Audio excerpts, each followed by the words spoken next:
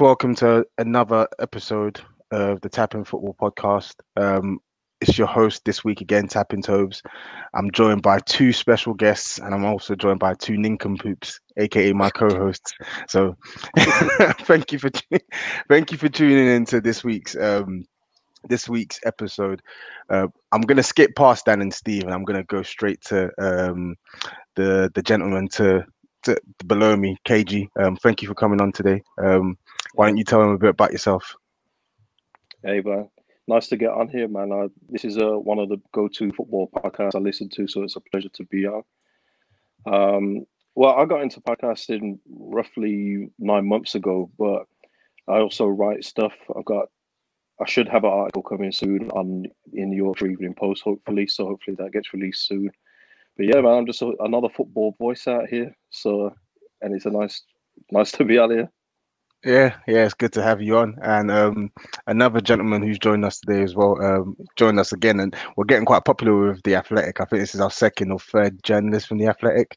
So Ryan, thank you for coming on, mate. Tell us a bit about yourself. It's no problem. It's no problem at all. Just want to say, obviously, the amount of young black content creators at the moment is fantastic. Any chance I get to help any of them out, it's my pleasure. So yeah, I've been at the Athletic a year now, year to the day. So yeah, that's been fun. Knew nothing about Derby really until I was given the job, and then had my head in books and all over the internet doing my homework on them. Got to be prepared. And then this year has been interesting, dealing with Wayne Rooney turning up after, like, I think I'd done one game at that point, and then he turned up the next day. So yeah, this is my first big gig in journalism as well. So I'm very thankful I was given, someone took a big leap of faith on me, and I'm just every day you just try and prove that person right. So yeah, that's for me. It's been a wild ride so far. Good, and long may it continue. We'll probably get stuck into Derby a bit more, but I think of all seasons to be a Derby journalist, this has to be like one of the worst seasons ever, because it's just been one thing after another this season. But we'll get into that later on during the podcast. And then obviously Dan and Steve, you can introduce yourselves now. I think we just get straight into the episode. No, I've had enough of him. I've had enough. I've actually had enough. I've been sitting here waiting for you for 20 odd minutes, and then you come and slander me. You come and slander me, and you won't even let me introduce myself. Yeah, to be honest, I do take umbrage to being called a nincompoop when you're the one who's busy smashing expensive bits of equipment in the week. Don't worry, man. Accidents happen. But like you said, Dan, let's actually start getting into the content. So I think this week's this episode is dedicated solely to the championship. So everything championship related, from the relegation battle to the playoffs, and then obviously to the promotion hopefuls as well. So I think I wanted to just start off with the actual big news that came from the EFL probably in the last week or so, which is that championship football is going to commence from the 20th of June. And my first question is literally just a around the house question. Anyone can answer it. Was it the right decision for the 20th of June to be selected as the date in which the championship clubs come back to play? Yeah, I believe it was. If you're a championship club, you would have been prepared, as they knew that the deadline was July 31st anyway, in order to get something sorted. So the time from between then and July 31st, they should have been ready for all scenarios. So I agree that we're ready to go from June the 20th. Yeah. Yeah, I bet you're nothing to do with the fact that Leeds are sitting pretty at the top, and they're a couple games from clinching promotion back into the Premier League. Nothing to do with that, right? well, that's the thing, though, Toes. In our case, it would actually do us a favour to go up via PPG, because we got first, no questions asked. But it just seems that there's a willingness in our squad anyway to do it via the games, maybe to put some ghosts from last year to bed. But they seem ready to go now. And Calvin Phillips has just come out and said that the team's ready to go. They feel fitter than ever, which is frightening for the rest of the league, because we were fit before anyway. So for us, this is just going to be like cherry on the cake just to get up via the full season being played. I would have taken the PPG though. I'm not fussy. So the break I think is actually one of those things that helps Leeds, because you saw at the end of last season they really ran out of steam. Marcelo Bielsa keeps a small squad. That's how he likes it. But the knock-on effect of that is 46 games at the intensity that they play at. They get gassed towards the end of the year. Last year against Wigan was one of the worst performances I've seen from Leeds in quite a while. So I think this break, Leeds will be one of the teams that really feel the benefits of it, because they'll feel, like they've just come off their holidays, nice little pre-season, and you just have to play 9 games and away you go. I think if it's the right decision, I don't think I'm qualified to say that. I think you put your trust in the governing bodies, those in the powers that be. If the tests come back and they're low enough, or you get 0 like in the Premier League, then you can make an educated decision on, yes, it is the right thing for it to return. I will also understand the alternative view of those saying that, no, not for me, because someone in them squads, in that coaching staff, in that security staff, in whatever it is, however many people have to be in the building to just make a game of football happen. One of those people might have a loved one with respiratory issues or is in the high, bracket to catch COVID. You would understand any one of those people saying, no, I don't think it's the right decision. But I would be lying to you if I said I wasn't glad to have football back. So whether I think it's the right decision or not, I don't think matters. But I am glad to have it back. Perfect.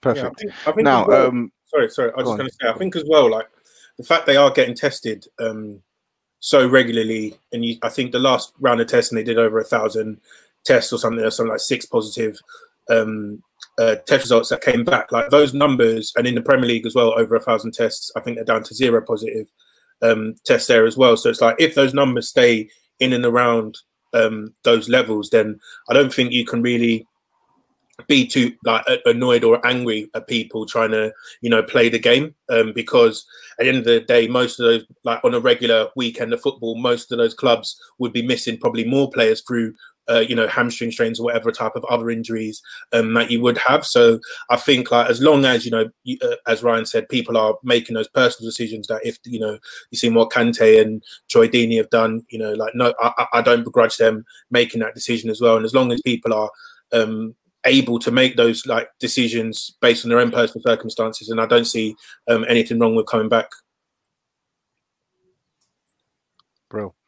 Okay. I was going to ask another question about the decision that the EFL made with regards to the extension of contracts beyond the 30th of June, but I think we can sort of touch on that once we get started. But in fact, you know what? Let me actually come back to you, Ryan, because correct me if I'm wrong, but Derby have a couple of players who are out of contract at the end of this month as well. So what's the general perception there? Is there an appetite to actually extend all of the would-be out of contract players beyond the 30th of June? Yeah. So as I reported yesterday, day before, days kind of smash into one at the moment. But as I reported not long ago, Chris Martin has rejected Derby's first official offer of a contract. Now I'm led to believe that there's a willingness from both parties to get this done. However, there are some sticking points, mainly that Martin's contract, the first contract offer, was 12 months with like an extension that the club could just choose to pick up. So it's not like it was going to be triggered by goals or appearances. You were just going to get to the end of the season, and if the club felt like it, they'd pick it up. That really didn't give him the security that he was looking for, is what I understand of that. Tom Huddleston, I believe the Derby Telegraph reported that Tom Huddleston has been offered a deal. That is, again, 1-year deal, steep climb down from the wages that he is on. Martin and Huddleston are one of the top earners. Whatever the deal that gets put to them on the table, it's going to be a steep climb down from what they're currently earning. From what I understand, this will not be wrapped up very quickly, but there is a willingness to get these players under contract beyond the end of this season and well into the next one. Brilliant. Okay, thank you. Now, let's actually delve straight into sort of the playoff picture now, because Derby are probably, I think Derby are around 5 points off a playoff spot as well. But currently we have Fulham, Brentford, Nottingham Forest, Preston, and even the likes of Bristol City as well. Essentially, all of these teams vying for, what is it, four spots. What's our view on how this is actually gonna pan out then, and who do we think are the most equipped to actually consolidate their playoff spot once football resumes? You want me to say this, or I'll let KG go? Because it's a round of applause question. He's safe. He knows Leeds are going up. So who do you want in the Premier League with you? Yeah, man. I like Nottingham Forest's chances. I think they've got a good chance of making the playoffs. But there is a couple of teams outside of the top six that have got a chance of sneaking in. But again, it's that thing of, can they jump over the teams that are already in front of them? Bristol City, it's touch and go with them. This is the problem. They're a soft team. That's a soft Bristol City team. The problem is with the teams below West Brom and Leeds is that they just jump. They just all mix together, man. They jumble up. Yeah. Like they can look amazing one week, and then they'll lose the next. And it's been like that.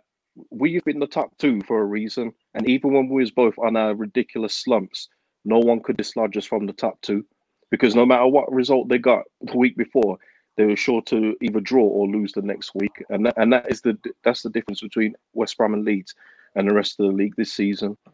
I like as I say, Forest have got a good chance. I wouldn't like to see Millwall get in there.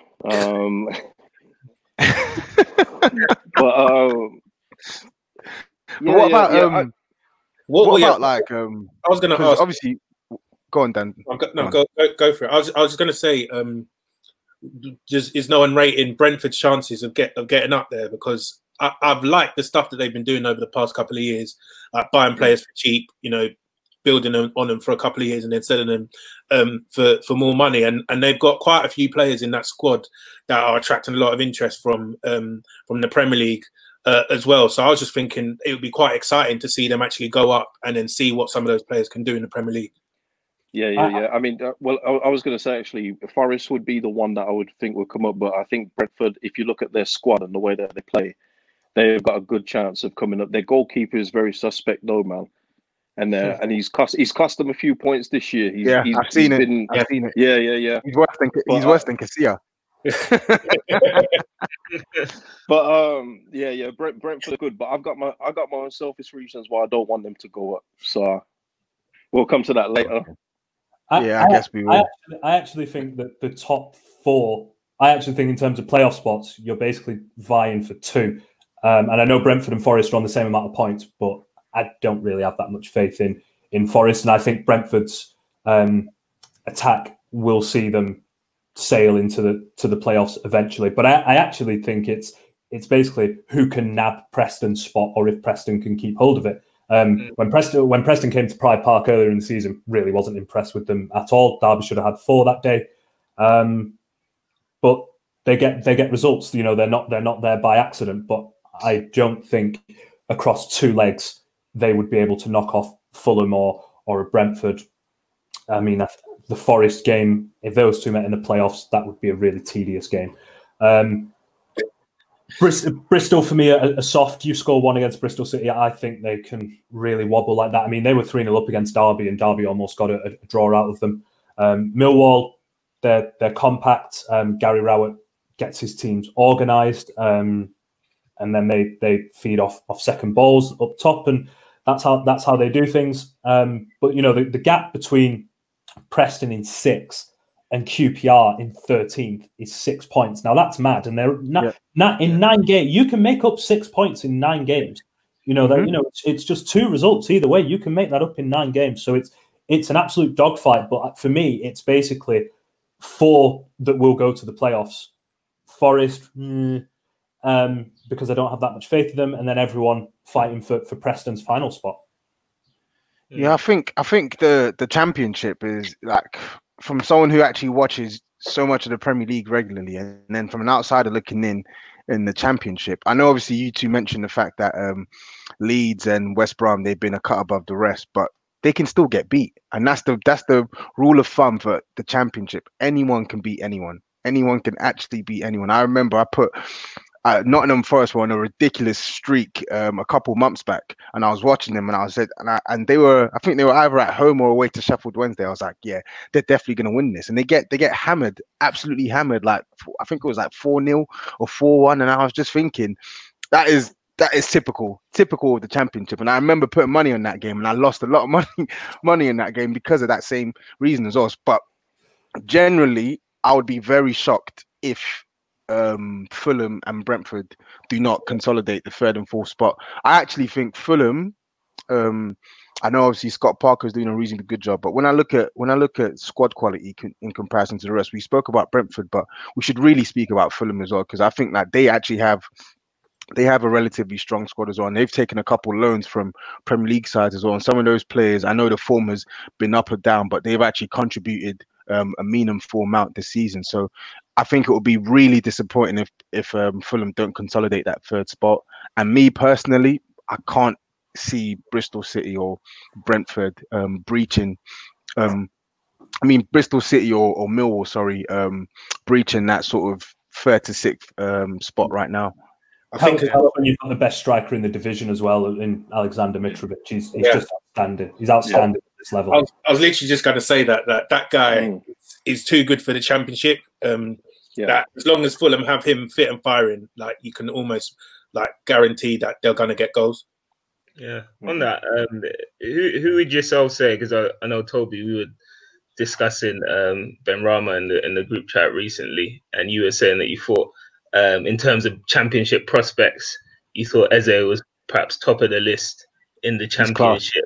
From yourselves, who do you guys see as the one or maybe two outstanding talents in the Championship? And then I guess who would have been your players of the season so far, if that differs from that list? Well, for me, Eze is definitely one that's got to come up to the Prem. Like, there's no doubt about it. The guy is too good for the Championship, especially with all due respect to a club like QPR. He's not going to be able to stay there next season while they're still in the Championship. There's no way. Carlin Grant from Huddersfield should probably be back up in the Premier League as well. Yeah. And the guy for me, as we talk about Brentford, is Ollie Watkins. Now, Ollie Watkins can play all across the front and up front. And he's improved year after year. He's getting better. And if Brentford don't come up, he's someone that definitely needs to be taken from the Championship to a Premier League team. Yeah, he recently just did a podcast with he was recently on the Counter Attack podcast as well, and he was basically saying now that obviously in his younger years when he was coming up, he was playing across the front three just to sort of get his foot in the door. But now he was basically saying that he's proven to everyone else that he's good enough to be trusted to be the regular striker. And if he was to eventually move on from Brentford, or even in his current capacity at Brentford, that's like his solidified position. He wants to be known as a striker and nothing else. And like you said, I think his performances this season have warranted that. He looks like a really good talent as well. And like Dan said, it's another testament to Bournemouth's sort of revolving door in terms of getting these players cheap and then developing them and then selling them for large amounts of money as well. You've had Mefham, Tarkovsky. I'm sure there's a few others I'm missing as well. I think even Brighton. Brighton. Yeah, and even what was his name? Moses Odebajo as well. Before he went to Hull City, he was planning straight at Brentford too as well. So the two centre backs at Sheffield United, actually, O'Connell and Egan, I think they both came from Brentford too. Yeah, so so it will be an interesting one for sure. And I think before we get onto the promoted sides, I think I just wanted us to sort of take a look now at the bottom of the table as well, because I think obviously this one's going to go down to the wire as well. So for two clubs in particular, Luton and Barnsley, I think our general perception is they're as good as gone now. But what's your understanding of their chances of actually staying up? I think Sorry, go on, KG. Sorry, I was just going to say, if Barnsley on the pitch fight as much as their owners have off the pitch, they've got every chance of staying up. They've been coming out swinging, man. It's been good, man. It's been good to see. But yeah, I mean, their gaps and their quality of their squad isn't great, unfortunately. But I like the way that their owners have come out and really stepped up, and they've stepped up against people like Derby and Sheffield Wednesday for reasons, and they're coming out. Luton again, I don't think they've got enough. I know they've just appointed their old boss back, the one that was at Stoke City, Nathan Jones. Yeah, Nathan Jones, yeah. And that feels like a move where they're preparing for life back in League One to get back up. Yeah. But yeah, I think Luton are gone. I mean, they've conceded 71 goals so far this season. I mean, when you don't score that many, you're in real trouble. Barnsley are really strange because they have moments where they can keep games really tight, and that's what they want to do. And in the early part of the season, when they were under new management, they tried to play good football whilst also trying to keep it tight at the back, and they just didn't quite get the balance right. And they had games where they'd be absolutely shredded, and then they'd have games where they could keep it really compact, and they're just so unusual. But they've only collected 5 points from a losing position this year, which means when they go behind, they generally stay behind. And they've dropped 14 from a winning position, which is middle of the pack in the Championship. But when you don't pick up points from going behind, it magnifies that tenfold. And yeah, they're an unfortunate and unusual proposition because they've lost 9 or 10 games by a single goal this year. And when you're down there, you really need to turn them into at least draws, minimum draws, but you really need the 3 points. Yeah, and then I think with those two, if let's just assume that those two, like we said, are sort of cut off from the rest. It then leaves one spot left, and then you have effectively probably about 5 or 6 teams who are at risk of relegation, from Stoke through to Charlton. And the one player that I wanted to mention from Charlton is Lyle Taylor, because obviously he's been in the press in recent months, obviously stating that he's one of 3 players who are not going to play again for Charlton this season, because obviously they want to preserve themselves and avoid the risk of injury. And a player like him in his position as well, is he doing the right thing there by not playing and possibly giving Charlton a fighting chance of staying up, or is he vindicated in sort of preserving his body and making sure that he actually gets that big move that he's looking for? Because I think he was talking about, I think he's been linked with like Rangers, and I think KG, you were mentioning that Bournemouth apparently have been reported with some sort of interest in him as well. What's the general consensus there? Yeah, and Palace too. So with Lyle Taylor, it's weird, isn't it? Because if you're a Charlton supporter, you're looking at it and saying, this guy is the guy that can get us out of trouble. And it's true, he could, because he's been that guy for them. He's their talisman and everything else like that. But if you're looking at it from Lyle Taylor's point of view, now he's 30 now.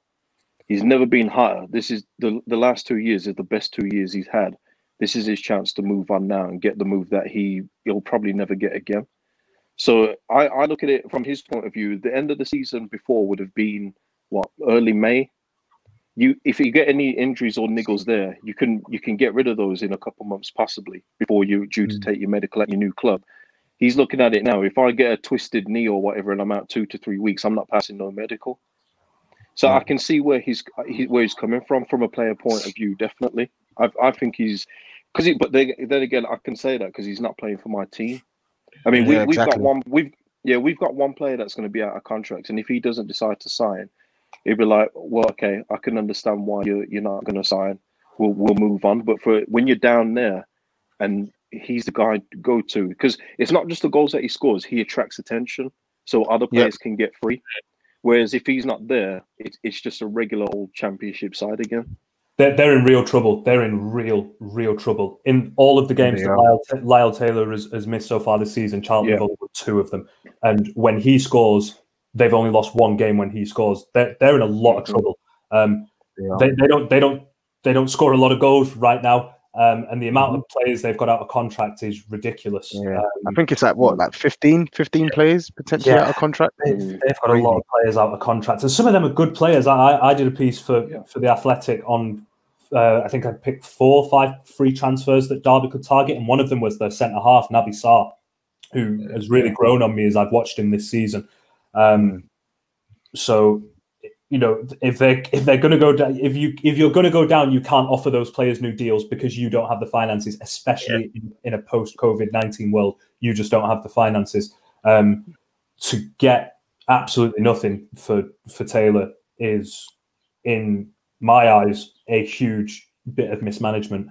Yeah, it is. I feel a bit sorry for them as well because last season as well, they sold Carlon Grant to Huddersfield in January. We all know that he's a talented player as well. And then in the summer they sold Aribo to Rangers as well. So I think they were going into the season having already sold two of their most prized assets as well. So I think they started off well. Don't get me wrong, they started off well and they won a couple of games. But I think since the turn of the year, and especially with that big injury that Lyle Taylor had during the season as well, they just haven't really been able to recover. So it'll be an interesting one as well. What about your views on Hull City? Because we had Kevin Stewart on the podcast a few weeks back as well. They haven't won a game since since the first since the first day of 2020. So he's back fit now and in training as well. But with them having sold off all their firepower as well, do you think that they could be the ones to sort of drop into that final spot? Yeah, I mean they're also in. Sorry, Steve, go on. Sorry, Ryan. I wasn't saying anything. I wasn't going to answer that question. I was. Oh, you did. You're trying to finish me, mate. I'm not the expert on the championship. Go on, Ryan. Sorry. I was that between them and Charlton could go either way because, I mean, they sold Bowen, who before he left the division, and we were just talking about this a few minutes ago, he would have been my pick for best player in the division, and it probably wouldn't have been that close. Even with Eze, it probably wouldn't have been that close. He was magnificent. You play left, he'll play right, he'll play down the middle, he'll go inside, outside. He was brilliant. But if he didn't score or assist, they picked up 8 points, and now he isn't even there. Between him and Kamil Grosicki, they were directly involved in 33 of Hull's goals. Hull have only scored 49 all season. You just ripped out all of your point-making people and just let them leave. And now the team predictably is collapsing. And in some of those games, they've not even been competitive. I mean, you're getting beat. Slaughtered. Yeah, you're getting beat 5-1 by Brentford at home. Now, okay, Brentford are a good team, but that's at home. You're getting beat 4-0 by Leeds at home. Again, Leeds are a good team, but you're getting beat 4-0 by Leeds at home. Even worse than that, you're getting beat 5-1 by a bad Stoke team. Now, I'm sorry to any Stoke fans listening, but that is a poor Stoke side. It really is. It really is. Stoke are a relegation rival. You're getting beat 3-0 by an okay Blackburn team. You're not even competitive in these games. They're in a lot of bother. Yeah. Would you say that Bowen and Grosicki are bigger misses to Hull than Lyle Taylor would be to Charlton? Ooh. That is a tough. I think. I'd say so. Yeah.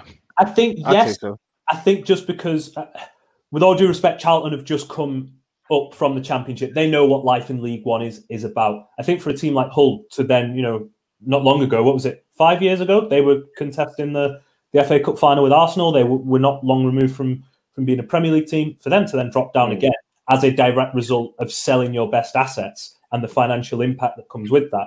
Yeah, I think they're bigger losses than what Taylor would be. They got good money for Bowen, but I mean, it has highlighted how one-dimensional the team is without him. And with Hull's team as well, you look at them, you wouldn't even. There's no way, even if you're blindly looking at just the name Hull City, that you could even make them favourites for League One next season. Their team is shocking right now. Like there's players in there that shouldn't even be playing in the Championship, and that's why they replace Grosicki and Bowen with. I said a while ago that Bowen should be in the Premier League. I said it ages ago. It's just about who's going to take a chance on him, and West Ham have taken that chance and good on them. But Hull City, what they did is they sold those two thinking that they had enough points in the bank for whatever was happening. They didn't feel they were going to get in the playoffs. They didn't feel they were going to get relegated. But you look at their form, it's red everywhere except for a couple of draws. It's terrible. I mean, we went there, and it was like a training game. They couldn't touch us. We was just passing the ball at will. They're at our mercy all game. Yeah.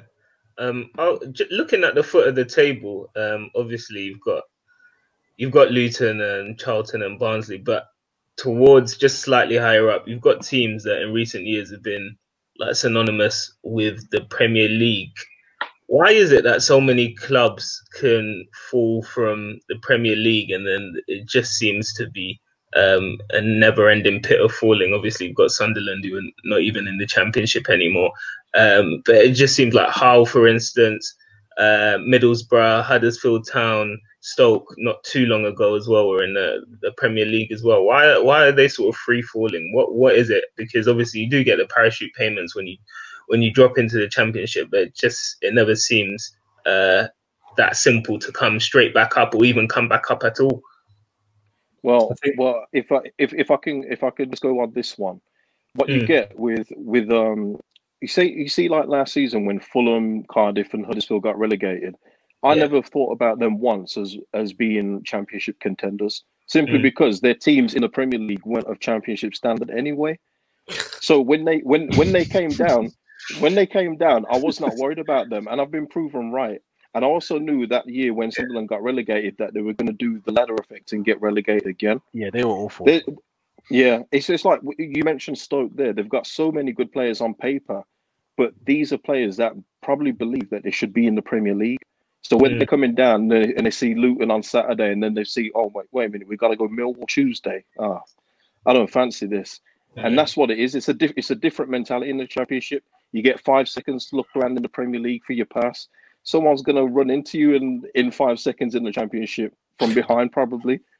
And it takes them out. They don't fancy it. So that does happen a lot. And what you've just said there with teams like Stoke, Middlesbrough, who are always contending before. But as you see, they've had to sell players with FFP. The squads get weaker. And that's what happens with a few of these clubs. So would you say then, it's because you sort of talk about like Championship squad, would you say your squad needs to be adjusted to better fit the Championship? And is that more from a mental perspective or from an actual playing style perspective, like your physical attributes? I mean, either of you can answer that. I would definitely say it's a mental thing. Yeah. I think it's a delicate balancing act because football is built on extremes. You get promoted, you spend all your money like Aston Villa to try and stay in the division. When that doesn't happen and you come down, the turnaround that you have to then instigate is volatile because you then have to ship out all your big earners for less money than what you paid for them because now they're not worth as much because the buying club is going, what, the guy that just helped you get relegated, what, you want more than what you paid for him? Okay, no thanks. So you have to then sell and you make losses here and losses there, and you almost have to sort of reconfigure your entire club, and then comes sort of this just period of nothing, of just existing. And I think that's what happens with teams like Huddersfield, like Middlesbrough, like Hull. You just have to sort of find your equilibrium again, and sometimes that means being a little bit irrelevant in the Championship again, and then build up that entire bit of momentum because you, for 2 years or whatever it is, 2 maybe 3 years, where you were in the Championship, Premier League, then back down to the Championship, your finances have gone one way and then the other. And a lot of clubs spend accordingly with what their finances say. If you win the playoffs and you think, great, we can spend 60, 70, 80 million. Don't work like that if you go down, as Villa will probably find out. I think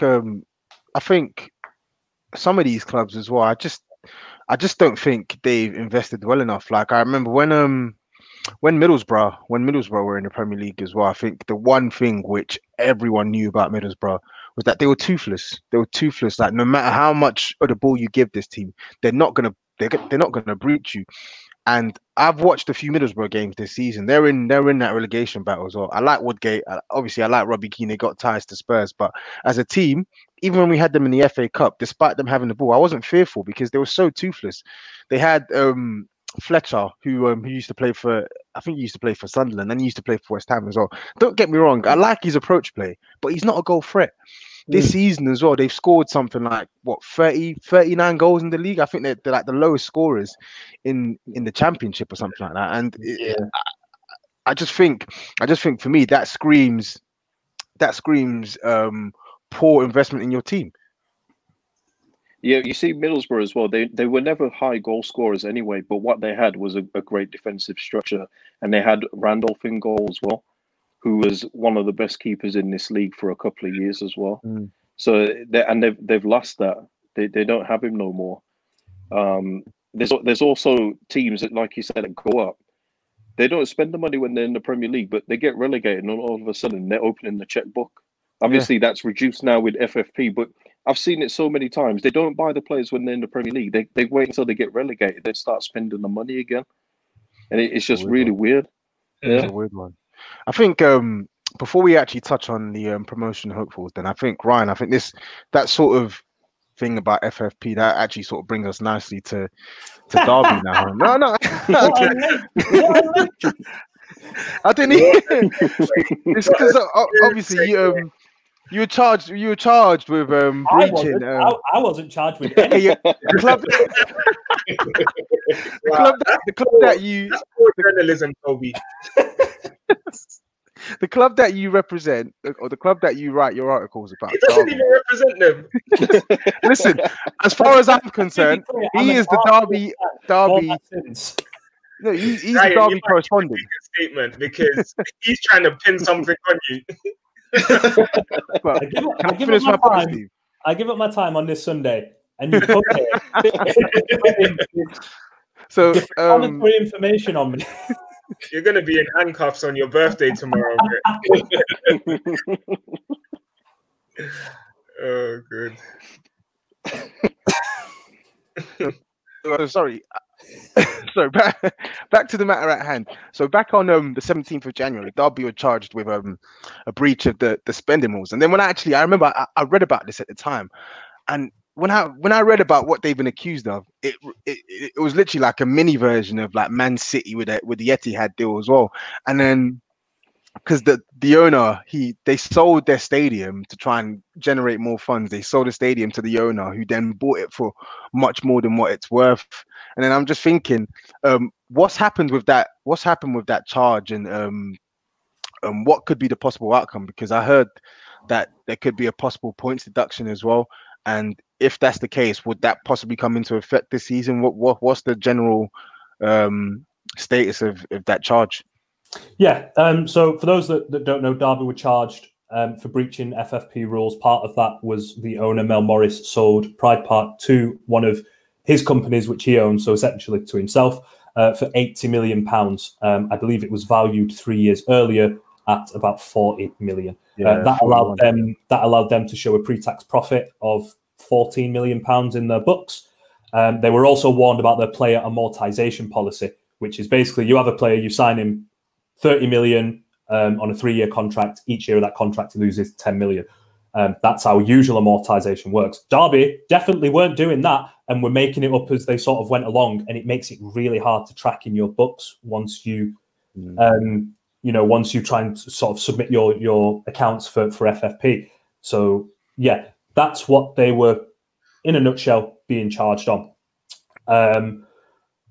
Derby are adamant that the EFL ratified their stadium sale. So as far as they're concerned, this is a nonsense, and they will be found innocent. The EFL are under enormous pressure to get this done this season. As my colleagues Nancy Frostick and Matt Slater reported, teams in the Championship are threatening to sue the EFL if Birmingham, Sheffield Wednesday and Derby are not punished this season. My understanding is that Derby are expecting their punishment next season. So there's a disconnect somewhere, and I'm not sure why that disconnect is there, because, as I said, there is pressure to get this done this year. I'm not sure what the punishment is. or will be, or even if there will be one, Derby remain adamant that they are innocent and will be found innocent at their hearing. The harshest punishment possible is 21 points. That is technically possible. I don't think it would come to that. I think if they were to get a points deduction, you're looking at something like 6 to 9. But even that, if they were to get dropped 9 points, they're suddenly finding themselves scrapping a little bit in a bit of a relegation dogfight. And of course, a hefty fine would hurt them a lot. Because in a world with no football for 3 months, and Derby are paying 1.1 million a year rent on their own stadium. So when you're doing that and don't have any football to supplement your income, a hefty fine really, really damages you. So they're in a bit of trouble with that. You'd think that if they sold it to their owner, he could pause those rent payments for 3 months. But I'll give himself mates rate to something. So they're in a bit of a sticky situation then, because the next question was obviously going to be a bit of bait. Like, what do you rate their playoff chances? But I think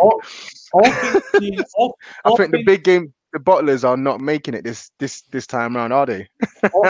all things. Let's say for argument's sake, they get punished next year. Let's just say they start next year with, I don't know, -6 points. Their playoff chances are still alive, but they've got a murderer's row of fixtures coming up. I mean, they got Millwall away when football returns. They follow that up with Reading at home. But then after that, I mean, 7 of their 9 remaining games are against teams above them. And I think that's where you want to be if you're making a run. You want to be reeling teams in above you and the cliched 6-pointer. But then after that, I mean, they've got a run of Forest at home, again, with no fans. That's going to be really weird. West Brom away, and then Brentford at home. I mean, those 3 games are huge. And for me, they need 7 points to even be in with a shout of making the playoffs, because their last 3, Cardiff away, Leeds at home, Birmingham away, they're okay. I mean, Leeds could be home and hosed by that game, which means mentally, maybe you switch off a little bit. So all things being equal right now, the playoff hopes are well intact. But the big problem has been stacking wins. They just don't do it enough and haven't done it enough all season. I think they've got back-to-back wins once this season, which is an issue. But when they're good, they're really good. But they have a self-destruct button that they can't help but press sometimes. They usually press it. Sorry, they usually press it during the playoff season. So playoff period, to be honest. Obviously, we last year were. I think Lampard got his team selection wrong, and obviously was it 2014 when Bobby Zamora scored after a sort of botched Richard Keogh would-be clearance. They've had problems at this end of the season. The Derby thing is interesting though, because they've been doing this for years. It seems like they've been overspending for years, and Steve Gibson of Middlesbrough finally came out and says, "I want to see their books." He actually came out and said, "I want to see Derby County's books." Because they've been given big contracts for players in the Championship for years. This isn't nothing recent. They had Bradley Johnson there for a few years. They had Chris Martin and all these other expensive strikers up there, and they've not even been up back into the Premier League that recently.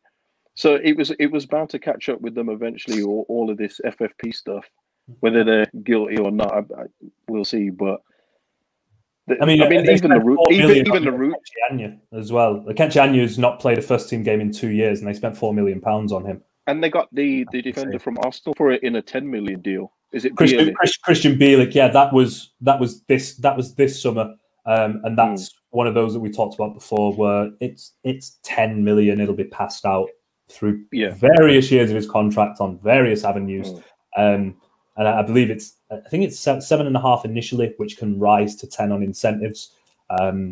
So it's still a lot. Don't get me wrong, that is still a lot of money in the Championship. But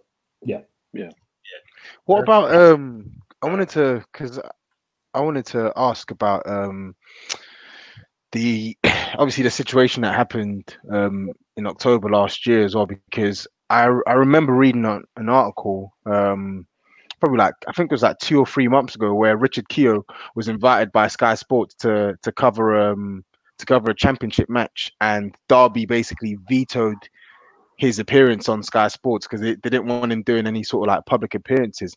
And for me, that sort of struck a chord, because I feel like whilst what he did was reckless, and whilst you could probably argue that he did deserve a sacking, it's just weird that the two sort of younger and more sort of useful players that weren't at the end of their careers were kept on at Derby, and then he was sort of ruthlessly sacked, even though he had 15 months in his contract. So what's the sort of PR perspective at Derby with regards to that decision then? Because I personally felt like he was dealt a bad hand. But yeah, on the Sky Sports thing, my understanding was that the club simply reminded Keogh and of what he can and can't talk about with regards to a case which is still to this day ongoing. His appeal is still ongoing. That was my understanding of that. That could be an incorrect understanding, but that was my understanding of the situation. In terms of his contract being terminated, but Tom Lawrence's and Mason Bennett's not. I can see arguments for both sides of this. The argument of, well, these guys have got resale value, we're not sacking those guys. A football club will take them. Millwall proved that they would take Mason Bennett, albeit on loan, but a club still proved that they would take that player. And you look at it and think, well, if Richard's going to be out for 12 months and he's only got 15 left on his contract, he made the decision to get into the car. You can see why someone would make the decision to sack him. You can see why someone would very rightly say, excuse me, should you not get rid of all three? Richard Keogh was the only person on that night that didn't commit a crime, a criminal offence. Tom Lawrence and Mason Bennett, those gentlemen, they were charged, found guilty. And also, as we heard at the court hearing, a failure to stop at the scene. They left and didn't return for Richard for nearly an hour. The only way Keogh was tended to was by chance an ambulance drove by. That's incredibly lucky. He could have died. I understand that the club really had to wrestle with its PR image for a good long while, and you could argue actually it has not recovered fully from that. As I understand it, the appeal is still ongoing. As I understand it, there are incentives in Richard Keogh's contract that mean if Derby do go up, should Keogh win that appeal, he would be entitled to more money. Which is a bit of not a sticking point, but a sort of you wait and see what happens and so on and so forth. Keogh was offered a deal to stick around. It was a deal that he didn't think was fair and rejected it, and then the club sacked him. It was a brutal handling of things. Very. I personally have remained well away from giving a personal opinion on it, and I'm going to do so because I just don't think it really matters what I think about it. I understand both sides of it, and I understand both people shouting in both directions of it. I honestly don't think it matters what I think about it. You picked the right year to cover Derby, because usually before it was Leeds. It was Leeds that was doing all the headlines and giving national press their column inches, but Derby this year, I think somebody replied under a Derby County club statement one time. Club statements 4, away wins 3, or something like that. So Derby have been doing some business this year. There's a running joke that Derby are also corner flag FC because they just always have the corner flag statement, the stock image when they have to run. And the one time they didn't do that was when we were in lockdown and they provided an EFL update, and someone underneath said, "Has the corner flag been furloughed?" And I was like, "Oh mate." But you say that as well. Mason Bennett has done well. He's made a personal joke. A personal joke went public, didn't it? When he drove past Pride Park. Yeah, that was So he drove another thing. He drove past Pride Park. which is an issue. It has never been proven he was driving that car, but it is obviously an issue if he was, because he was banned from driving for 18 months, I believe it was. So yeah, and then screaming "effing burn" at Pride Park. I mean, come on. yeah. The less said, the better. yeah. Better than that. Be better than that. And the problem I have with his apology is that he didn't apologize for doing it. Because if you knew it was wrong, you just wouldn't have done it. But he apologized for causing offense, and it was meant to be a private joke, and stuff like that never washes with me, because it's always you're not sorry that you did it, you're sorry you got caught.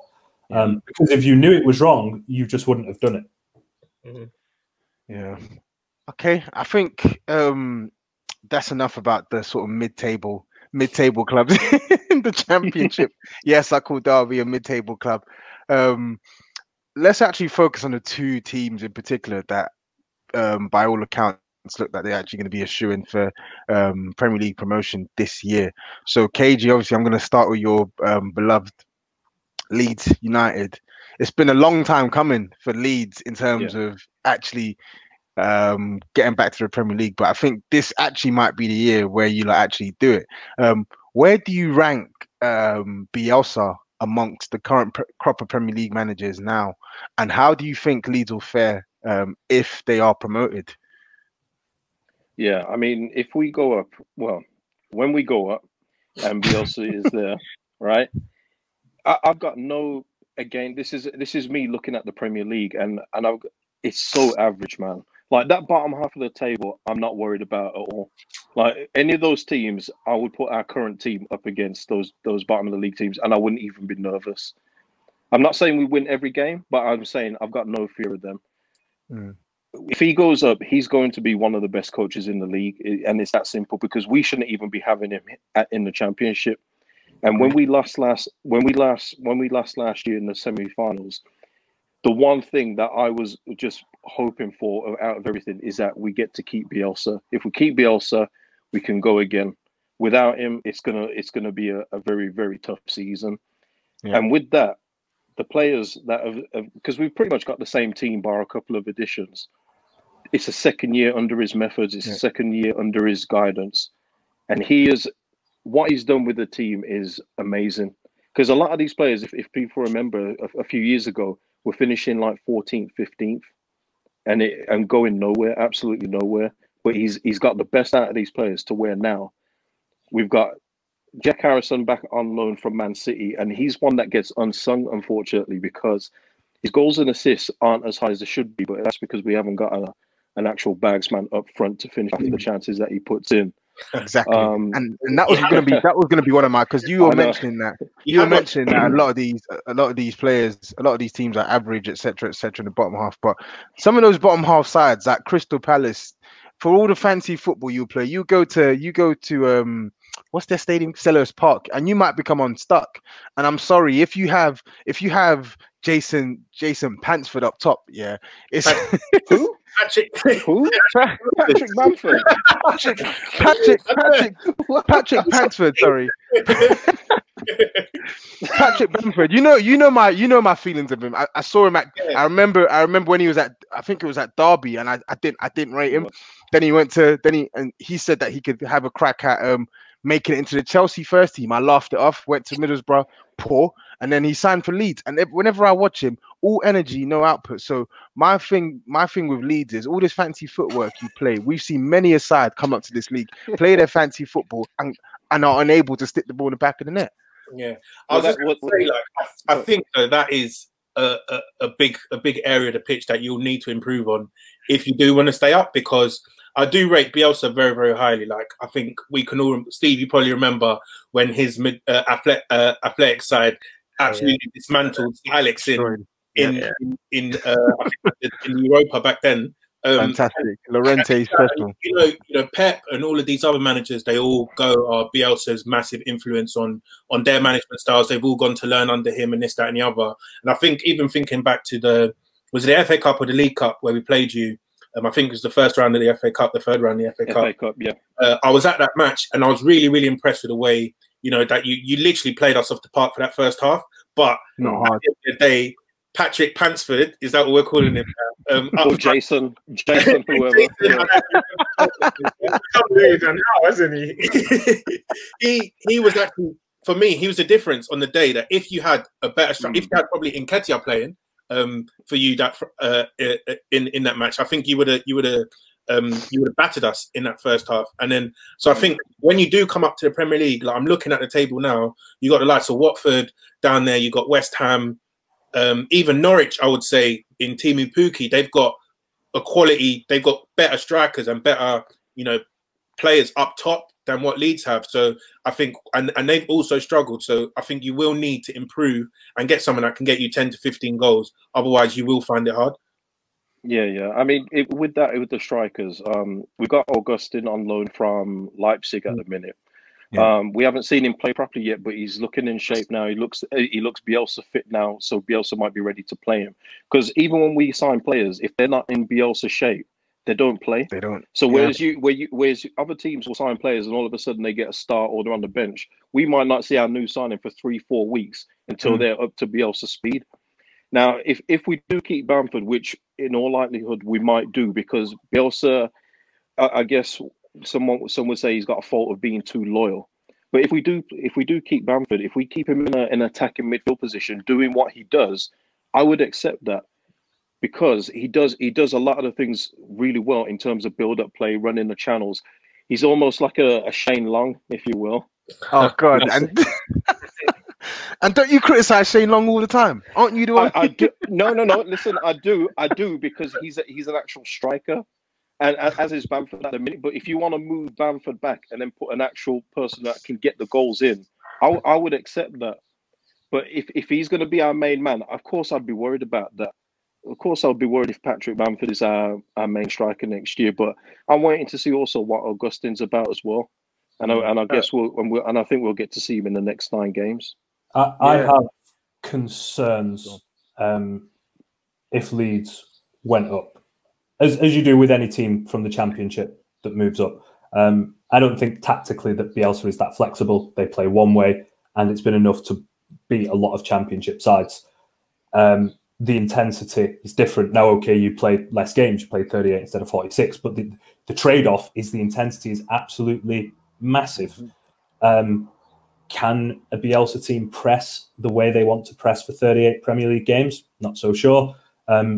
Does he have a plan B in his locker for when things aren't going right? Not so sure. We saw between December and was it about February, beat by Wigan, had a really, drew with Preston North End, beat by Sheffield Wednesday, beat by QPR, close run thing against Millwall, beat by Forest, drew with Brentford. I mean, they're top of the division. Almost because West Brom was so inept at the same time that they just refused to leapfrog them. But let's make no mistake here, that team has still put up some real wobbly performances. You need a better goalkeeper. Bailey Peacock-Farrell last year wasn't doing it, and then Kiko Casilla came in and somehow managed to be even more unsure. You need a better goalkeeper. You need someone outside of Hernandez who can really unlock a defense. I think you'd have enough to stay up, but I'd have some real question marks. I was going to mention on Fernandez as well, though, because Fernandez is like 30, what is it, like 30, 33, 34? 34, yeah. 34, yeah, coming up to the Premier League, and he's still, for me personally, he's still widely regarded as one of your most sort of like creative outlets. So in addition to the striker as a sort of specialist position, I think along Dan's point, you're just going to need more firepower altogether in those positions. And I also think as well, and it's not just applicable for Leeds, it's applicable for West Brom as well. I know it's easier said than done when these teams get promoted and say we're not selling our best players, but are you going to be able to keep hold of the likes of, let's say, Calvin Phillips or Luke Ayling, or if it's West Brom, are you going to be able to keep a hold of the likes of Ferguson, Pereira, etc., etc.? So Ferguson's a tricky one because he's out of contract at the end of the year, and it looked like he was going to Palace. So like they could lose him for nothing. Like this bright young, fullback, they could just lose him for zip. He's been good as well, man. He's been so good this year, Ferguson for West Brom. He can play right full back or centre back. He's been terrific for them. But going on what Toby just said in terms of Calvin Phillips, if we don't go up, then it would be wrong to expect Calvin Phillips to stay another year because he deserves to be in the Prem. I've said to you, Toby, on Twitter many times, I rate him higher than Rice and your beloved Winks. He's got more to his game than them two players. Don't say beloved. Right? Come on, I like Okay. Harry Winks, but I think he's a basic player. Yeah, he's very basic, man. Yeah, and it would be wrong to expect him to stay. So I wouldn't say that he'd stay. If we go up, I don't see why he'd want to go. He's a Leeds guy, and that doesn't mean everything, but you can tell that if he really wanted to go, he could have done it this season. You know, there was offers for him this season to go up to the Premier League, and he said no. I'll stick another year, and that's a point for Ryan as well. In terms of the Bielsa intensity and everything else like that, we're doing this over 46 games where we're playing Saturday, Tuesday, and you know Sky mess us about all the time. Sometimes we're playing Sunday, Tuesday. In the Premier League next season, we're just going to be another team that has got a Saturday to Saturday schedule, barring a few midweek games. So there's more recovery time for the players. There's more time to learn about the next opponent that we're going to have, which he's meticulous with anyway, Bielsa. So I think that's going to be one of the advantage, actually. Less games, more time to plan. Additions are needed. And the problem that we've got is, like I said, we've got Bielsa who's loyal, but we've got fans that are a bit attached to a few players. But it's the same thing as if we don't go up, Calvin Phillips should go. We shouldn't expect to go up and expect to keep players that aren't going to be good enough for the next level too. So it works both ways. Yeah. Just on to West Brom as well. Obviously, Bilic has done a really good job with West Brom this season. Obviously, they're odds on to get promoted back into the big time too. But similar to our worries about how Leeds might have to add some additional firepower, I personally think the same can be said of West Brom. I know they've plundered goals in the Championship, but I mean, you're relying on a 31-year-old Hal Robson-Kanu, who's having probably his best ever season in his professional career, and he's got something like 10 goals in the Championship, your best ever season. 31 years old, coming up to the Premier League, and then you've also got Charlie Austin, who went to Southampton, couldn't really cut it at Southampton, and he's aged over the years as well. I just think, as good as these teams are in the Championship, I think both sides will need a considerable amount of investment. And I'm not saying Aston Villa type where you need to go out and spend 142 million on, but I just think it just needs to be smart recruitment in some of these key areas as well.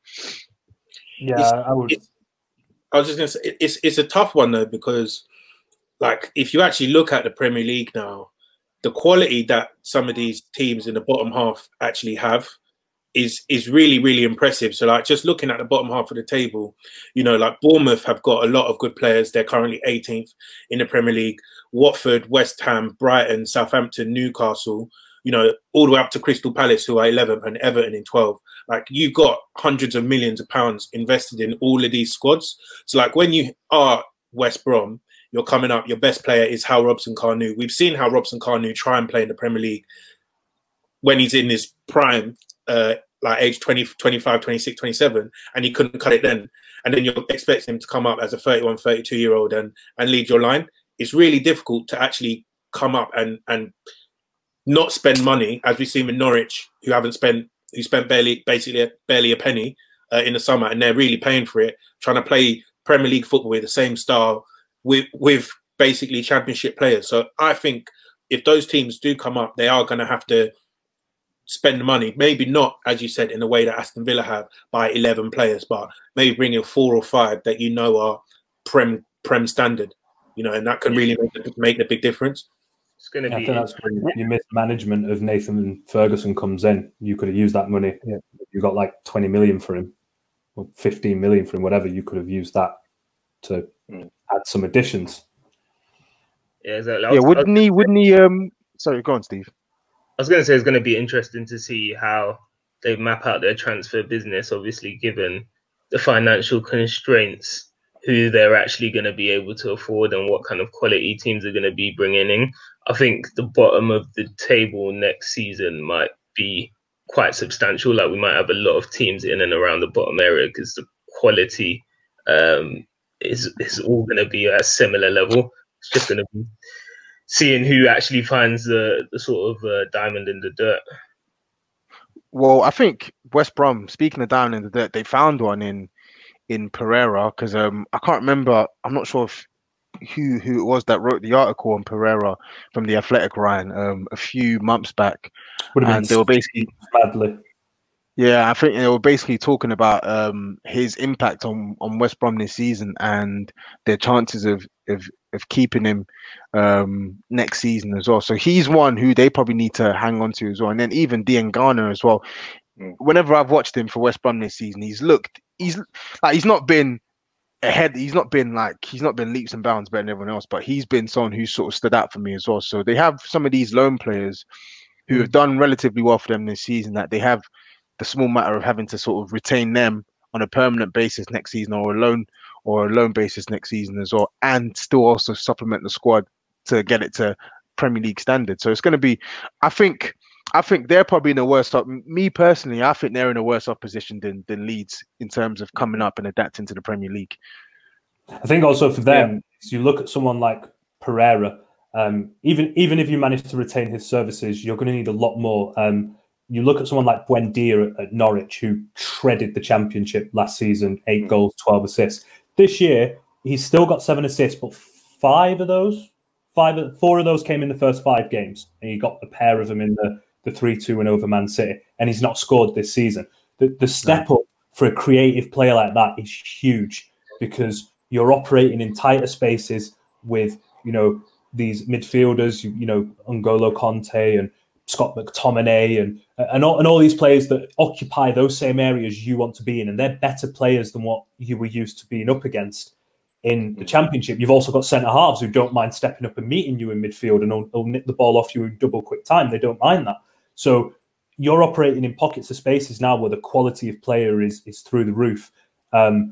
So it's going to be tough, even if they keep hold of Pereira, he's got 8 goals this year. Even if they keep hold of someone like him, they're going to need someone who defenders can go, hang on, we need attention over there, and then you just create that little bit of space that a player like that needs. And I think Norwich have got that with Pukki and Campbell and players like that. And I think West Brom need more of that in their team if they are to go up and make a real fist of it. Yeah, because even someone like Grzycki as well. I mean, we saw what he did before with Hull. It wasn't that much. He's older now. He's one of those where they've bought him just to solidify the top 2 and then see what happens next year. They need to replace him too. Yeah, and they only bought him in January as well. I was going to talk about before I wanted to end the podcast, I was going to talk about their defense as well, because obviously that Nathan Ferguson situation is quite key. Essentially losing one of your best players. I think it will probably go to a tribunal. How old is he again? I think he's like 20. I can't remember how old he is. Like 20, 21. Yeah. It's going to go to a tribunal. So either way, they're going to end up getting less money than they would have had he not been on the last, has his contract not expired as well. And I also wanted to mention, what's that fella's name? The Nigerian who plays for them as well. Ajayi. Every time I watch West Brom, he's like a man mountain. He seems to be scoring as well. And I always look at him and I'm thinking, this is someone who I think maybe he might have a lot of Premier League eyes on him as well. So in addition to retaining some of the players they have on loan, keeping some of your better players who you have on a permanent basis from some of these sort of so-called Premier League vultures now, it's a difficult sort of juggling act for them to face as well. And Slaven Bilic, he seems to have shaken off the rust he had at West Ham, sorry. But remains to be seen how he's going to fare if and when they actually get promoted next season as well. So it's an interesting one for sure. Well, that's the thing with like West Brom, as you mentioned there, and that's why I don't have that much worry when it comes to Leeds in that sense, because a sleeping giant is the term that's overused, but we are. and all we've been missing is the Premier League football. No money. We've got wait there. We got a top class coach as well that people. You ain't been in the Premier League for 15 years, man. Sleeping Giant's been in a coma. It's been like dormant for a minute, isn't it? You see what I'm saying? No, but listen, yeah. When we do come up, right, we've got one of the best coaches in the league, right? We got one of the best coaches that's not known worldwide that players love to play for, that want to play for.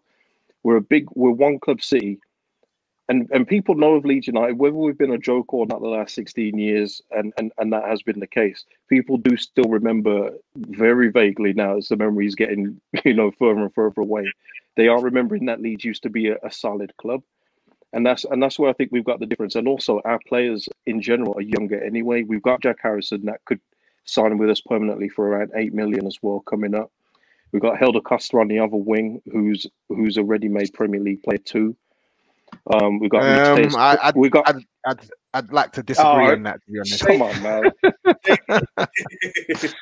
You tried to sneak that one in. No. And also we got Mateusz Klich in there, who's a full Polish international, still with the Poland team, and he's ready to step up. He's another midfielder that is easily Premier League ready too.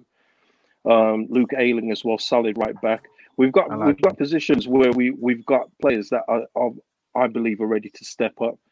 It's then the cover and also getting some new players in that are ready for the Premier League, because as much as I love the team that's going to be coming up, not all of them are going to be good enough for the Premier League, and they have to do something about that.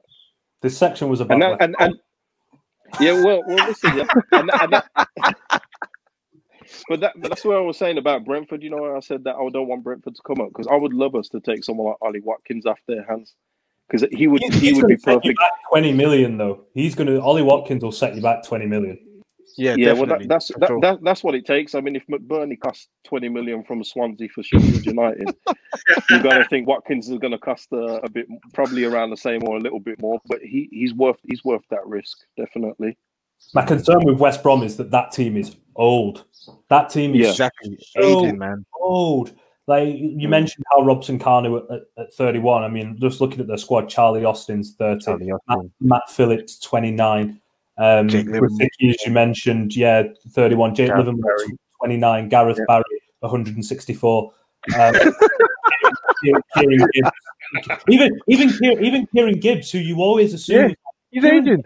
The lad from the kid from Arsenal, even he is now 30.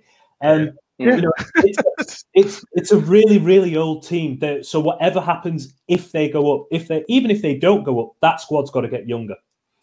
Yeah, exactly. I think that's pretty much it for us then. It's been a very enjoyable podcast. A lot of Leeds propaganda thrown about. A lot of shots at Derby. I'm a massive Leeds fan. Like, I love Leeds, man. I've been dying for them to get back into the Prem for. Oh, really? You love Leeds? You realise Leeds are supposed to be one of your biggest. And Man United's rivals. Yeah, listen. Let's put that all aside. Their first 3 albums, then. Name their first 3 albums. You love Leeds so much. No, I don't know that. How old were you when they were last in the Premier League? You must have been spitting dummies out still. 13. Is it? I was rooting for them in that Champions League with Kuhl and Viduka. Yeah, they had gems, man. They had gems. Yeah, man. They had ballers. So I'll be excited to see them step back into the Premier League. Obviously, I do like them because they're no longer a competition for Man United. You know what I mean? So I don't really think they were ever competition for Man United, to be honest. They had a couple seasons. We was once. They were, yeah. So very vague, very light competition. No, it wasn't. It was very light. Yeah. Shameless. But guys, thank you for both coming on. Ryan, where can they find you? I ain't telling you my address. No, I'm just if you're on Twitter and you would like to have a conversation, I'm at RJ Conway 92. Okay, brilliant. And Kagey, where can they find you? And your Leeds essays. I'm just at KG_ on Twitter, and that's where you can find me for everything. Brilliant. Well, guys, thank you both for coming on. It's been a pleasure. For those who are still listening or watching, make sure to follow us on TapIn Football as well, and we'll be back with another episode sometime in the near future. Before you close up, I'd just say another personal thanks to Ryan and Kagey for enduring Dan's horrific outfit for over an hour. And I'm dying to go, so you lot must be crying as well. It doesn't even match as well. It's like different shades of green. It's not man. I'm just covering the lack of trim. That's it. That's what this is for too. Yeah, exactly. You got to mix it up, man. I can't have people think I'll be wearing the same hat for 13 weeks, man. Come on. Honestly, anyway, guys, thank you for listening, and we'll be back soon. Take care.